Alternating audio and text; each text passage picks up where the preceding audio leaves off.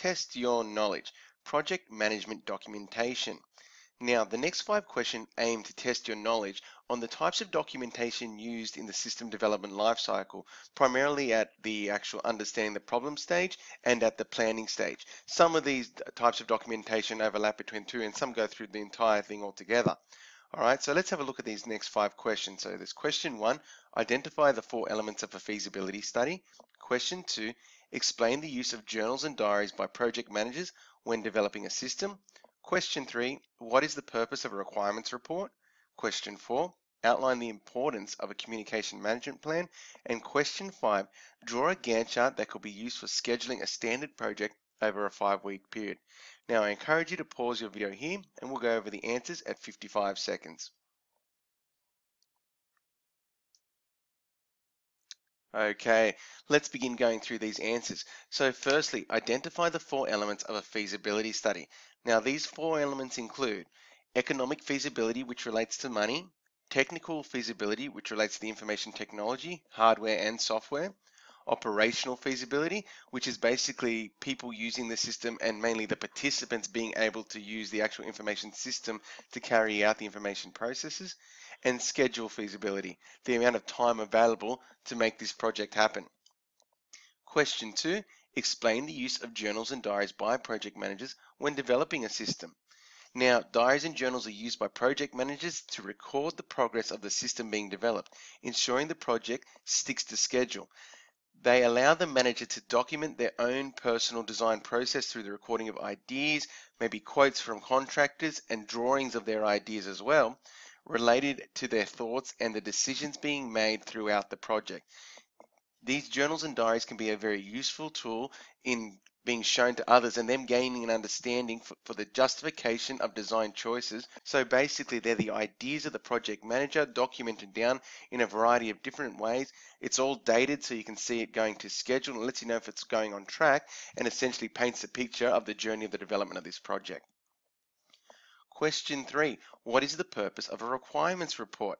Now, a requirements report is used to gain an understanding of how an existing information system works and potentially what elements of the existing system need to be carried over to a new system if development's going to go ahead. It is used at the understanding the problem stage in order for the project manager to gain a better understanding of this existing system. Okay, so we do it at the first stage just so we can fully understand what's already in place at the company that we're trying to develop the system for. It is then also used at the planning stage to make sure that the essential requirements of the old system still exist and go into the new system, as well as add new requirements that might be possible through information technology, basically, and changes in technology that have happened over the years. It also can be used at the evaluation stage for checking that all the initial requirements have been met and basically deeming whether the new system is a success because it does meet all the initial requirements that were outlined at the beginning stages. Question 4. Outline the importance of a communication management plan. Now, as the name suggests, it does relate to communication. So, a communication management plan outlines the means and mediums. So, basically, how communication will be done and what tools will be used in order to make communication happen. So like online tools such as video conferencing or messaging apps. Okay, that will be used for communication between team members who are basically working on a project together.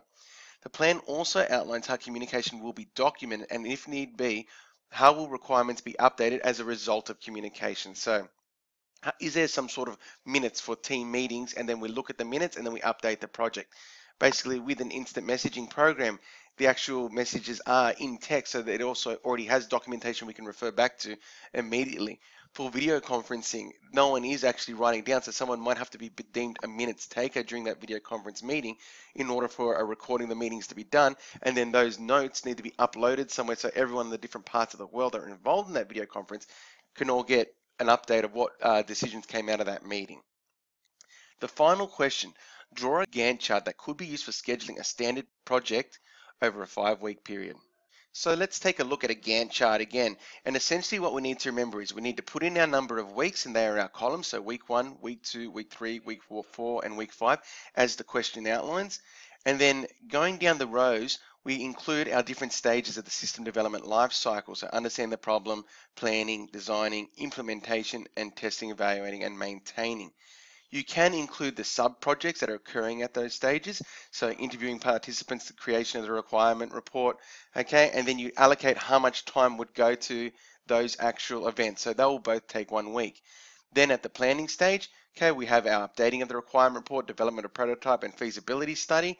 And as you can see, different parts of the project can be happening at the same time. They may be getting done by different team members.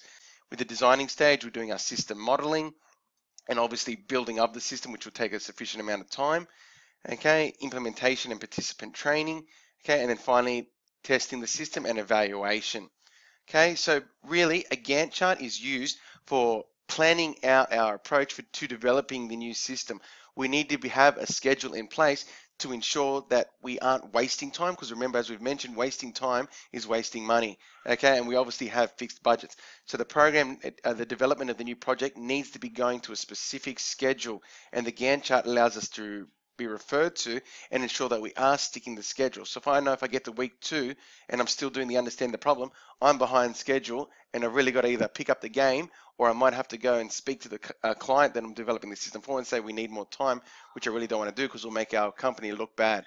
So with these 5 questions, I hope they've given you a good understanding of the different documentation used at the understand the problem and planning stages, and essentially you'll be able to draw these tools or model these tools in your own projects, as well as if they're asked in an exam question. Hope you got 5 out of 5.